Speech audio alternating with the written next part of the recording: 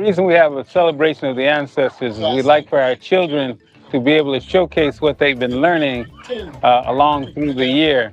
As some people know, we started this African Ancestral Wall because we were not satisfied with the African history that we were seeing in the local schools. We see a lot of colonial history, we see a lot of European history, but very little African history. So our children come through the wall by the hundreds now. We've probably had several thousand through here. And we get a chance to take them through, explain, help to build their knowledge and confidence of self. And then every year, we showcase what they're doing to the public and to other students and to everyone who's interested, so they know this is the kind of youngsters that we are developing. As we always say, we have to develop the Africans we need to solve the problems we have, and we know that's our children.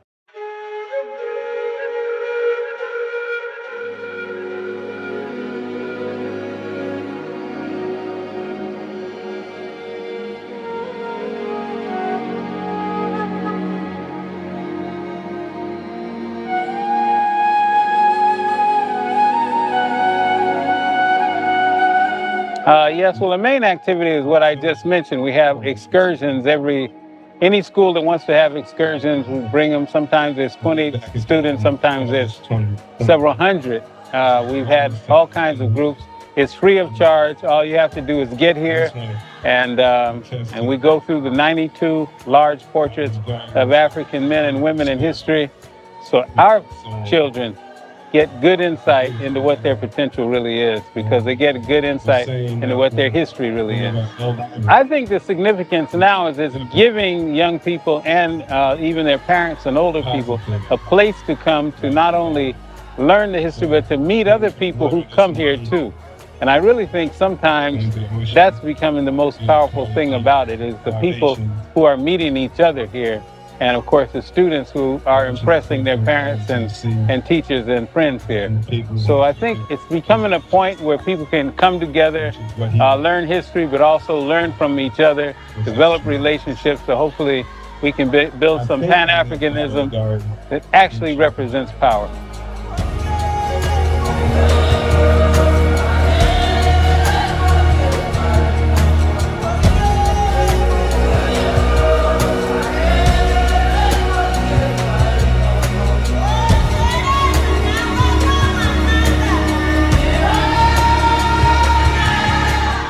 My name is Aboma Johnson, and Jerry Johnson is my husband. And this is the 4th annual anniversary that we're having today. For me, this is my house. I organize this. Everything that you see here is something that myself and my husband put it together today, because we're trying to build the consciousness upon the young ones.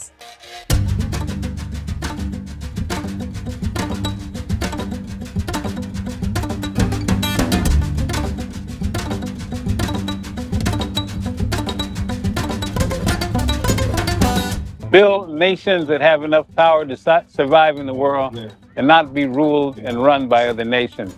Marcus Garvey is the one we look up to.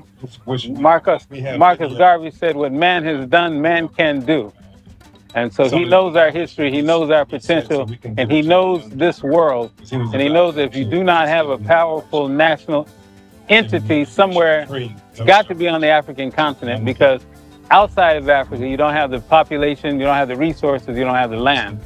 So this is the only place where we actually have those ingredients and we can build something with it. All we need is the orientation, socialization, determination, and confidence. And that's really, really what we're striving for. And we're striving to put it in the youngsters so that when they grow with it, we don't have to work so hard to orient them that way.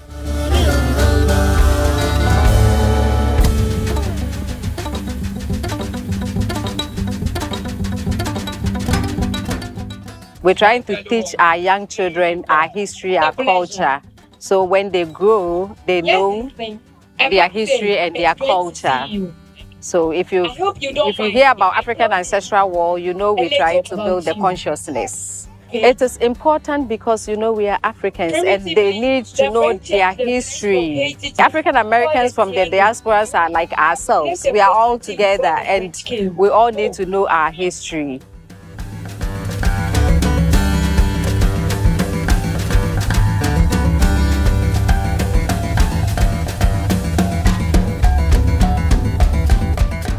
Oh, the selection process is interesting. Basically, we look for I basically made a long list of characteristics, attributes that I wanted the students to learn. So you see things like courage, leadership, warriorship, creativity, all of these types of things.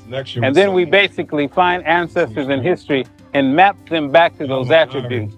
So sometimes you'll see Africans on the wall who you've never heard of, but they really have an attribute that I want their children to know about. And sometimes you won't see people you expect to see because we already have several people that are demonstrating that attribute or that characteristic to the students. So, but the main thing is we want to have the full range of African talents, characters, full range of African potentials available for the children to learn and to see, and hopefully to begin to internalize it themselves.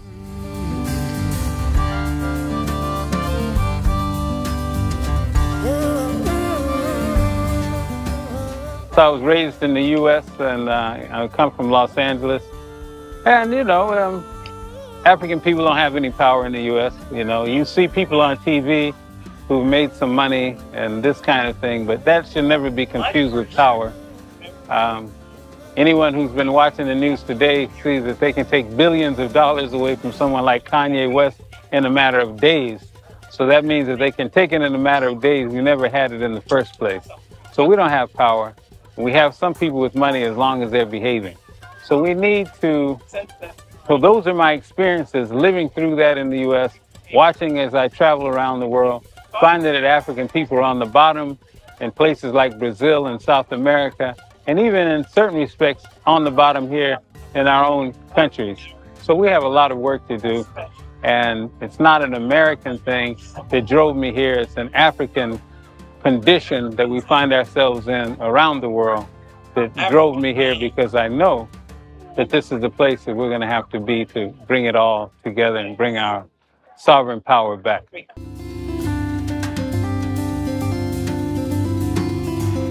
Well, I was in the military for a while. I worked in aerospace for a while. But all those things I was doing, you know, you have to work somewhere. But my heart was always more into building and being involved with the things on the continent. But it took a while for me to understand the potential of the continent, because what we are taught is that the best thing that ever happened, the best things that ever happened to us as African people in the U.S. was we were brought there as slaves.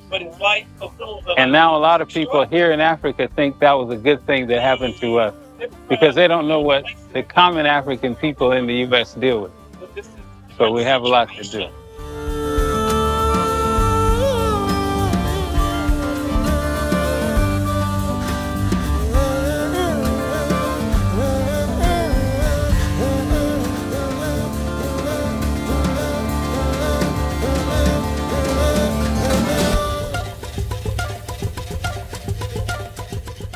I visited Africa a lot before I actually moved here, so I didn't have many big surprises.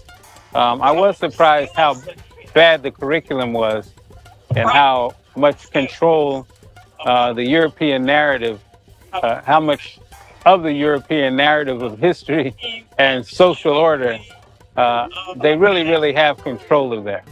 And I thought we had a little bit more control internally than we do, but it seems that we don't. So we're working to change that too.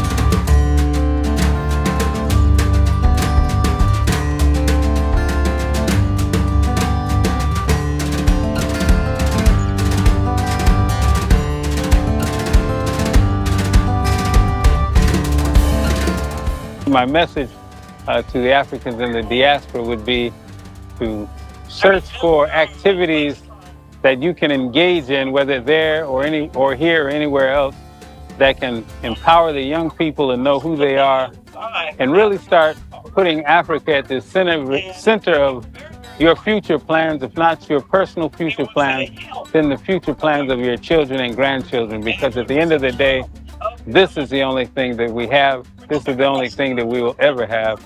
So let's get busy making it what we want it to be.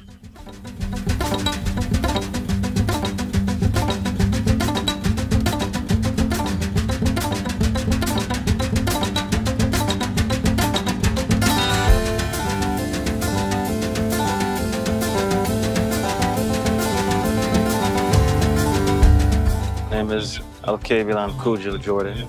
Come with my wife and my boys to enjoy the festivities and see the Ancestral Wall and other activities going on.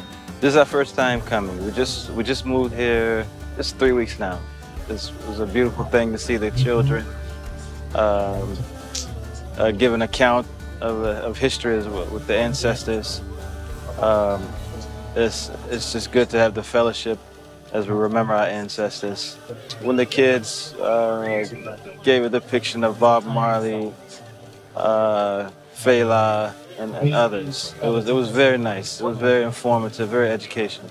It shows our progress, where we come from, our possibilities then and now. But it also lets us know that this work's still to be done, and we should be a part of the work.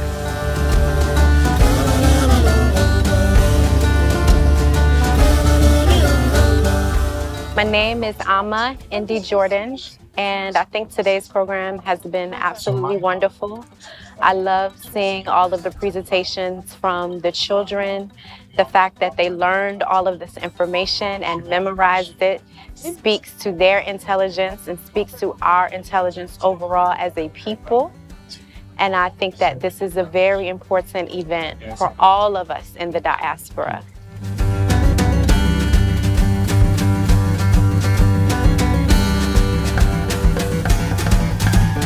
My name is Dee Brown.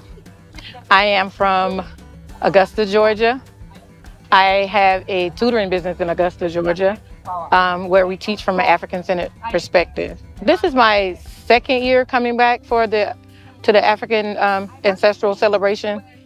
That come back every year. Well, I'm trying to make it a tradition to come back every year.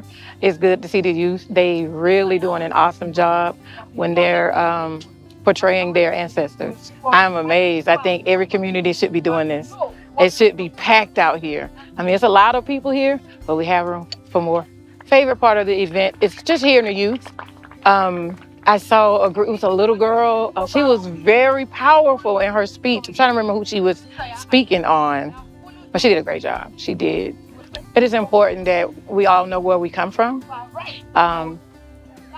A lot of people don't know the experience. When we're in the United States, they give us a totally different picture of what Africa is. And the best way to get the correct knowledge of that is to come. Everybody come back, come home, come visit and learn.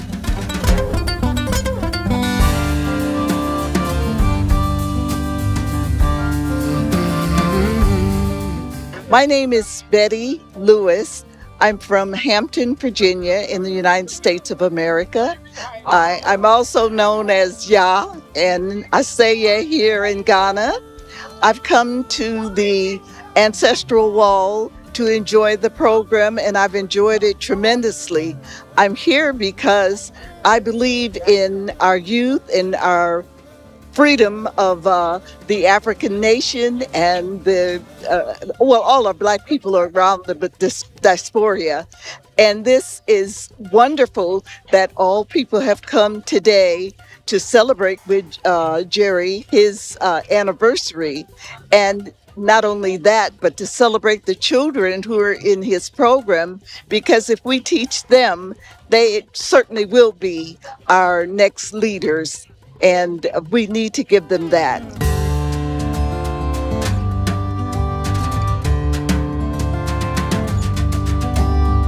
Hi, my name is Jerry Johnson. You're watching Face2Face Africa, the premier global Black voice.